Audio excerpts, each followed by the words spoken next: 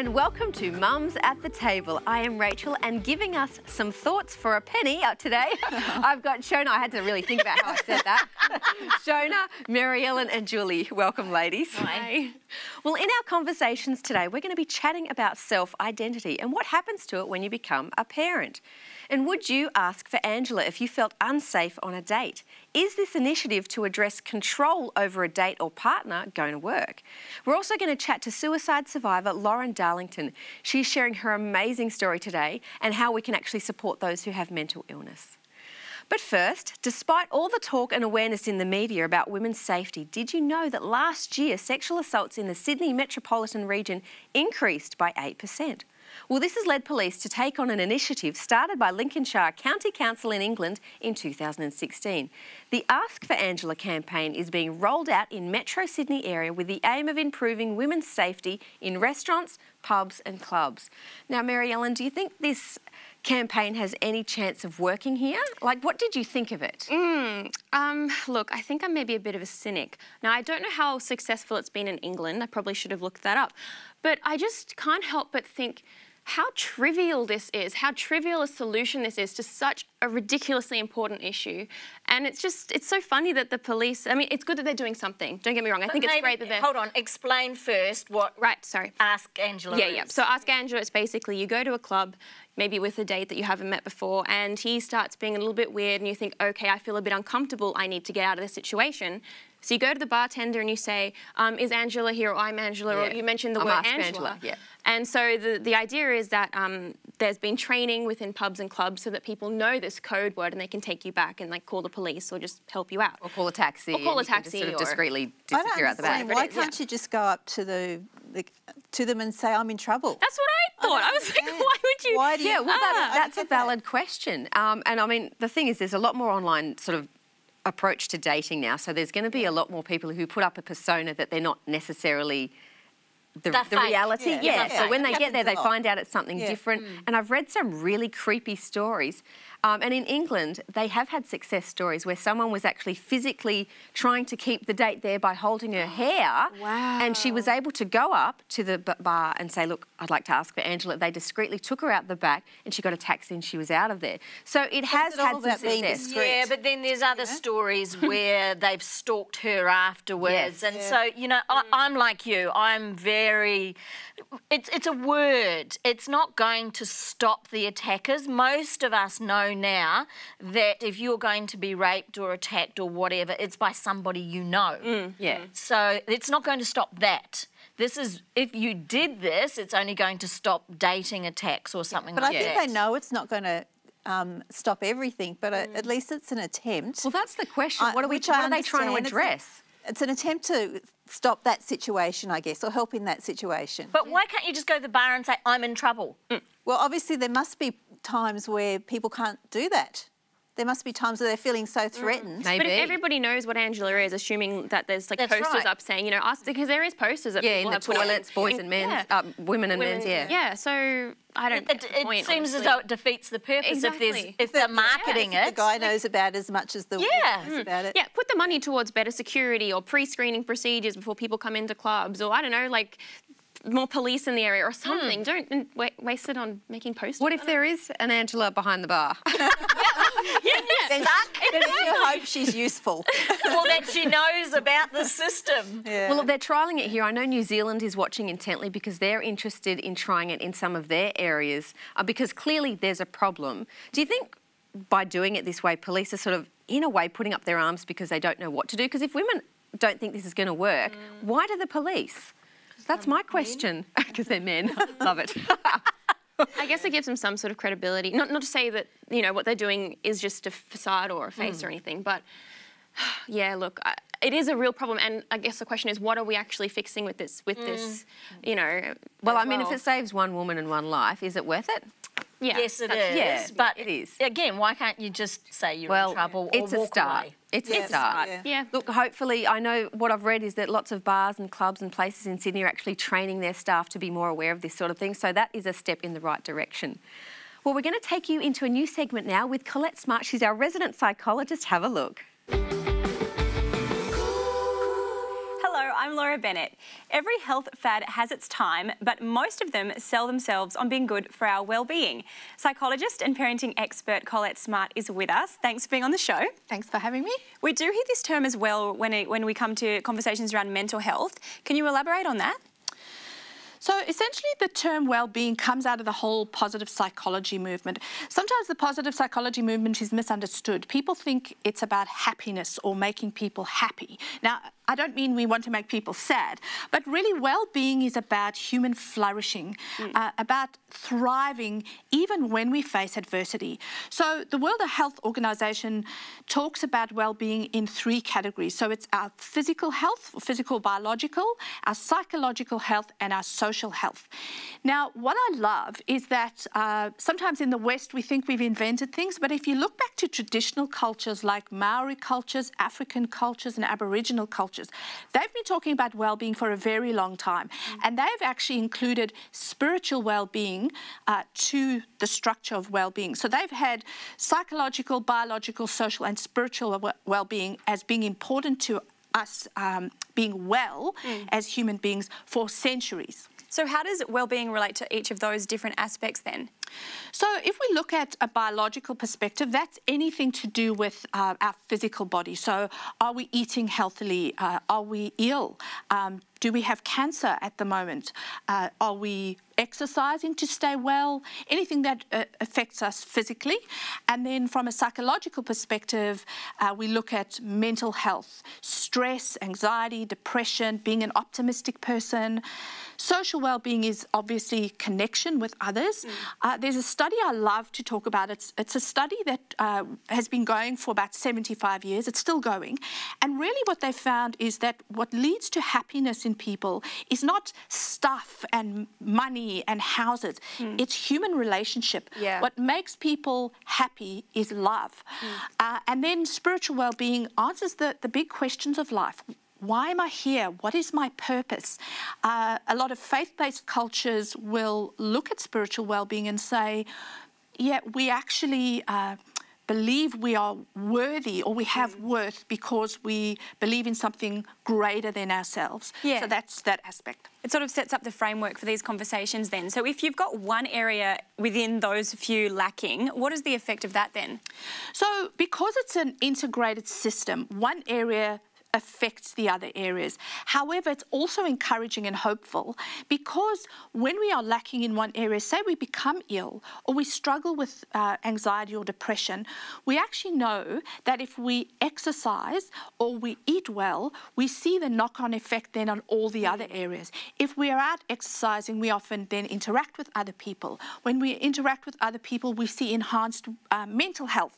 So each of them, we can actually tap into the strengths in each of those areas of our lives to actually buoy an area that we might be struggling in. Yeah, so there's always a way to find solution, which I like. Colette, thank you. Thanks for having me.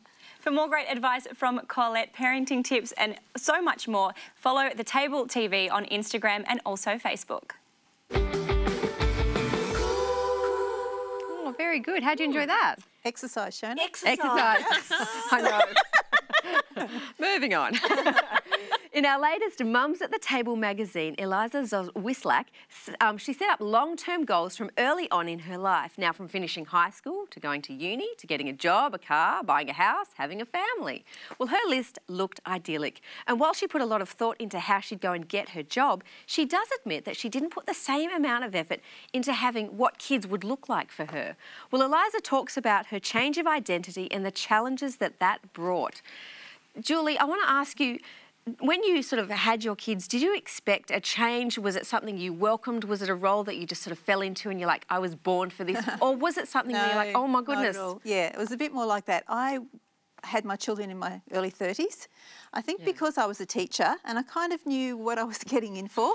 As much as I love teaching, I knew that it was going to change everything. But I still don't think I really understood what the change was. I really struggled with that identity change with the first baby, really struggled. And I can remember my first child was a terrible sleeper and my husband going off to work in the morning and having been up what felt like all night and with this baby, crying baby in my arms and being in tears. She was about 5 months old. And saying to my husband, I can control 30, 12-year-olds, but I can't do anything with this 3-month-old. And life just felt like totally out of control. I was used to saying, kids sit, and they would sit, and kids go, and they would go. And, you know, baby sleep, and she didn't sleep. Yeah. It was really, really hard. It is hard. Yeah. Shona, did you feel like a loss of things when you came into motherhood? Like, I know there's a loss of sleep. I know that's obvious. But a loss of anything else? Yeah, I think you do lose your identity. I've just been down and visited my grandbaby that I've just recently acquired.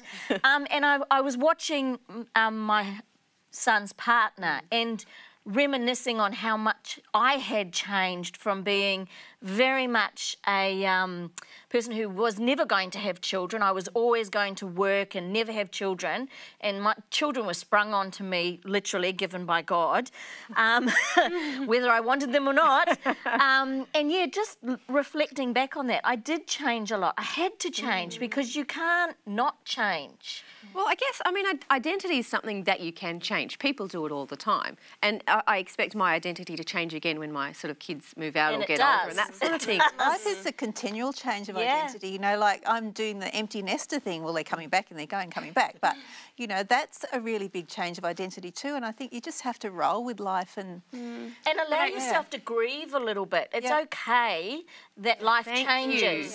It is nice to hear you sort of say the word grieve, because I think I felt guilty about that grieving process, because you're like, hang on, I can't sort of just do what I want. I've lost my career for a short time. It is for a phase.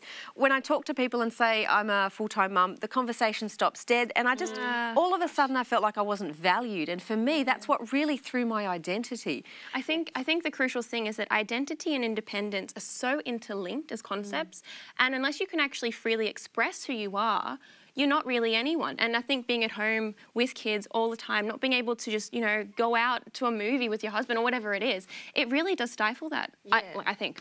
I'm not really sure. But I think what you say is true. Like, when you change careers, okay, that's one thing. But when you change to become a parent, like, that is full-time, all the time, You now for the rest no of your longer life. are Rachel. No. You are Rachel's children's mother. You become the mother. You're and you may go back to work and you're a worker, but you're still mum. That's right. Never leaves. Yeah, I think that's the thing, and sort of adjusting to that full-time change of identity and going, okay, where do I fit? I mean, I've met mums who just born for that role, and all of a sudden, once they become a mum, like, that's it, they become alive. And you sort of half feel guilty if you don't. And I have to confess, I did feel that guilt, because I didn't feel alive. I'm like, this is hard. When you don't have that maternal pull to be a mum and stay home, and you have to do it because nobody else is going to, or a dad who has to stay home, that's really hard because you have lost all of your identity. But, I love the idea, though, of building a village, and I wish I'd done that more as I was like early on in my motherhood. I wish I had built a village and had the nous and the bravery to ask for help. Well, just know that all you mums are doing an amazing job, and you have our support and love. Keep trooping on. We're taking you into the kitchen now. Gia and Olive are cooking a one-pot Mexican quinoa dish. Have a look.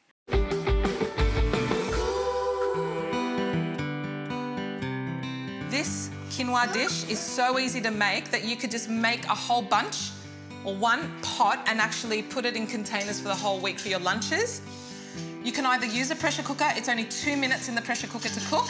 If you don't have a pressure cooker, you can just use a pot, but you're just gonna have to check it a couple of times while you're cooking. So we got 1 cup of quinoa. I've rinsed the quinoa, so you always have to rinse your quinoa just because it's got a bit of flavour otherwise. I like using the colourful, like the 3 or 4 different coloured quinoa, which you can get at any supermarket, just because I like colourful dishes.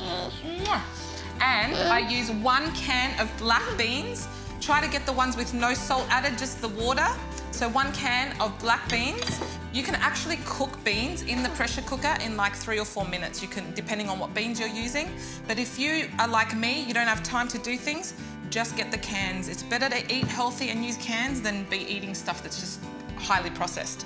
So I've got 2 cups of corn. Yum, you love corn. You said the other day you didn't like it, but I know how much you love it. 2 cups of peas. You can use mixed greens or mixed veggies, anything you want in it. They're the ones that I chose to use.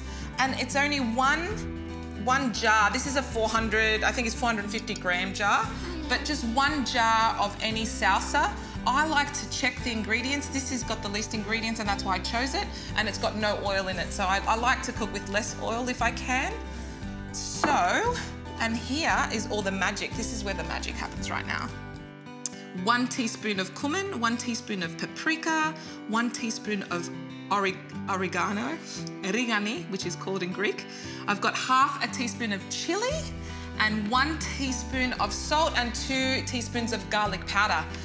Now, you can use any seasoning you want, but these are the seasonings I like to use. It gives it so much nice flavour. It's makes it taste Mexican type style.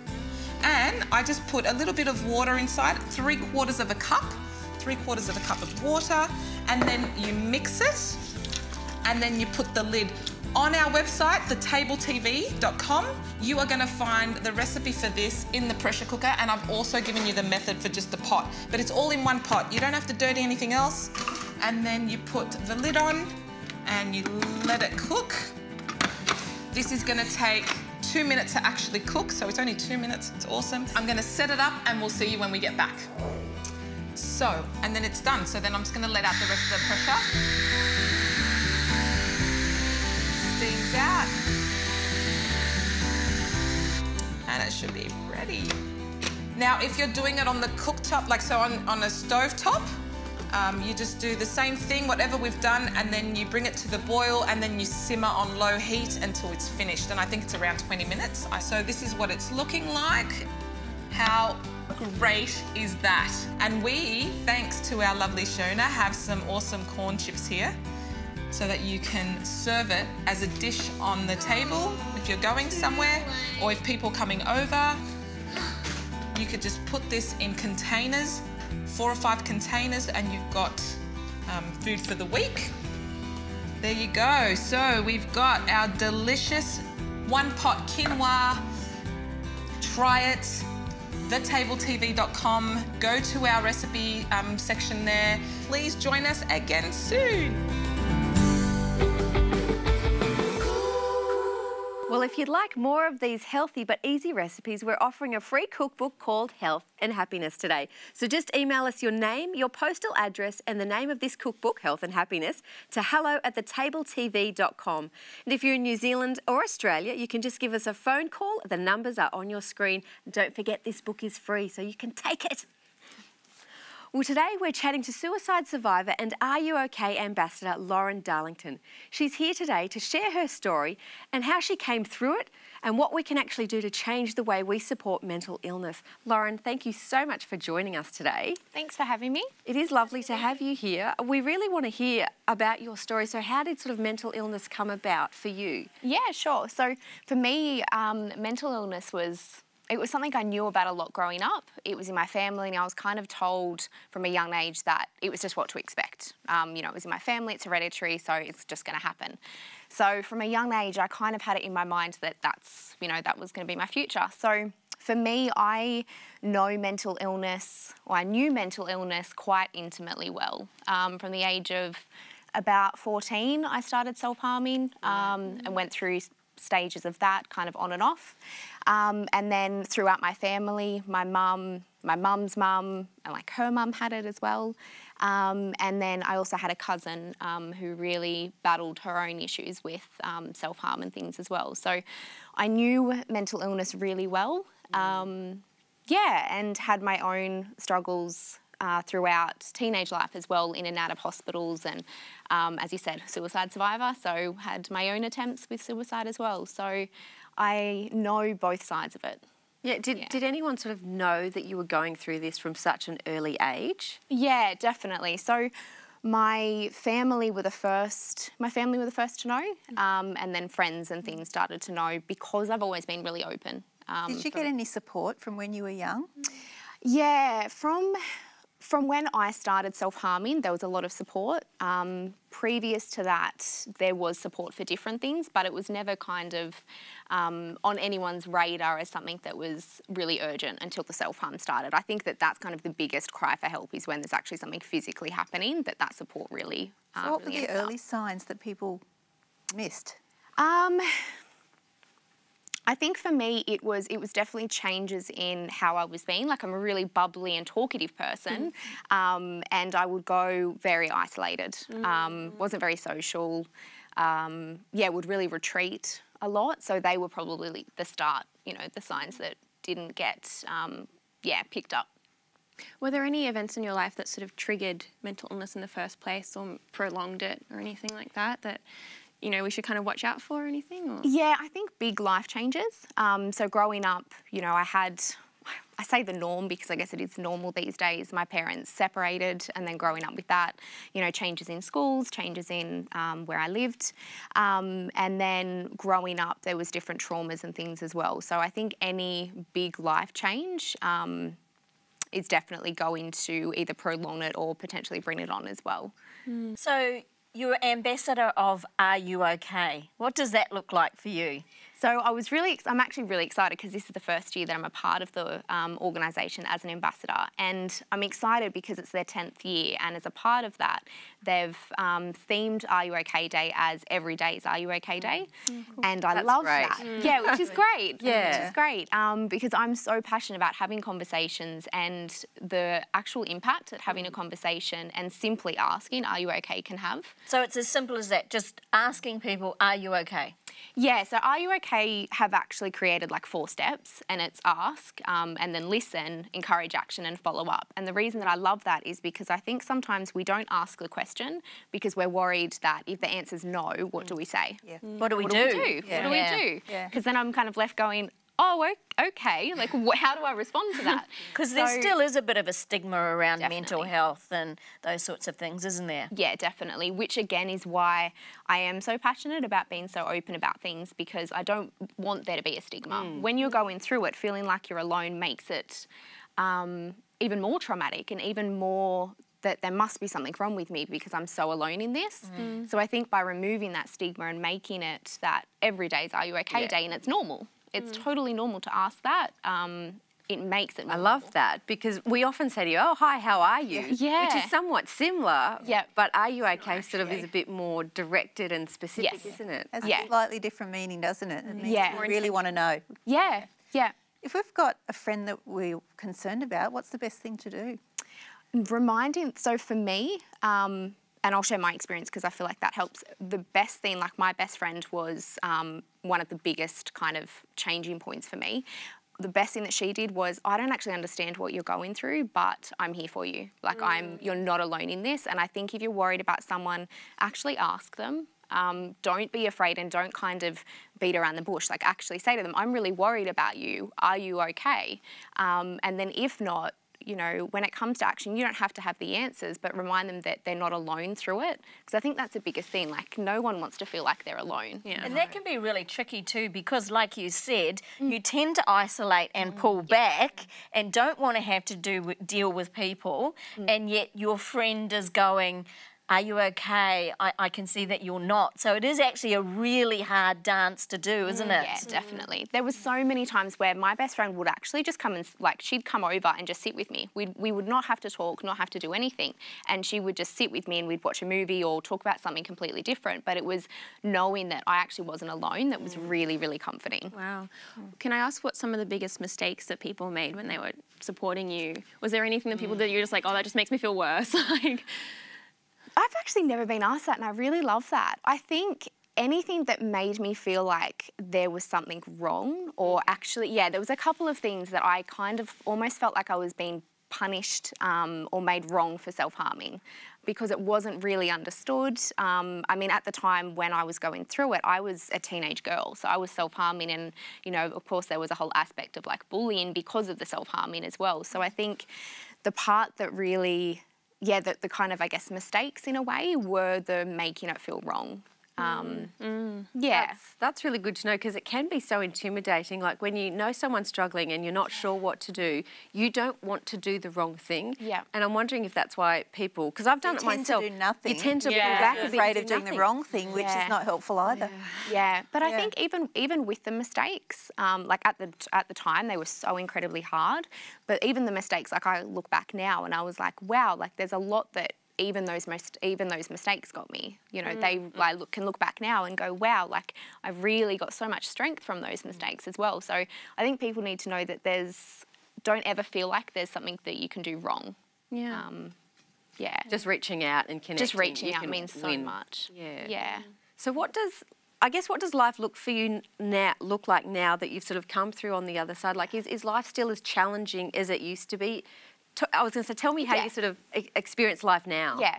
Well, I'm human. So we all are. I know. I kind of woke up one day and went, I'm still human.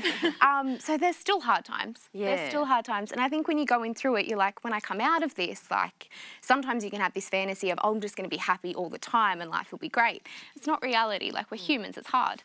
But I am a completely different person, and I look back on those times and I'm so grateful for them, because I'm like, there is so much that I got from them. And now life for me is I speak so openly about everything because I know it helps people by being honest. So yeah, there's still challenge and there's still hard times, but I know what really gets me through it now. And in giving the hard times a voice and being able to speak about them and expressing them, that's really what keeps getting me through. You know, when I'm going through something hard now, I speak about it. Like, I know that it's okay to actually put my hand up and go, you know what, I don't feel okay today. And that's totally fine. Do you think you've been able to recognise it more in other people that are struggling, that have tried to keep it quiet? Yeah, definitely. I noticed it, as I said, like I had with my cousin who was really struggling with it. She ended up ending her life, but I saw the sign, like I knew exactly what she was going through. And unfortunately that wasn't, that wasn't enough in her own journey, but I was able to recognise that these are the signs and this is, this is what to look out for.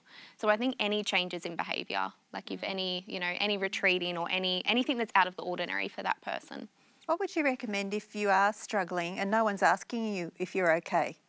The best thing these days is there's actually so much support out there, even if someone's not asking. You know, there's phone lines like Lifeline and things like that where you don't even need to, like, you can be anonymous. There's so many resources online. I think social media is great because there's so many social media accounts that you can turn to for advice and things as well. Not advice, but to have a look at like someone else opening up conversations as well. So I think there's a lot available out there. And I think knowing that it's actually okay to put your hand up and ask for help, like it takes so much strength.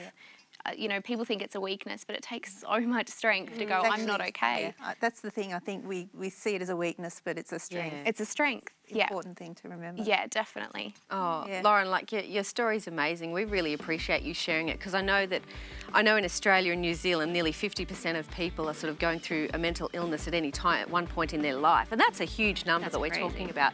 Yeah. So thank you for taking the time to come in and share your story. Really appreciate it. No, thank you. Thanks for having me. Oh. It's been great. Thank you, ladies. Always a pleasure with you. And don't forget, you can jump onto our social media, onto our Facebook. We love to hear your stories, what you have to say. We're here to support you as well. Don't forget that. We're all in this village together. We will see you next week. Have a great week. Bye.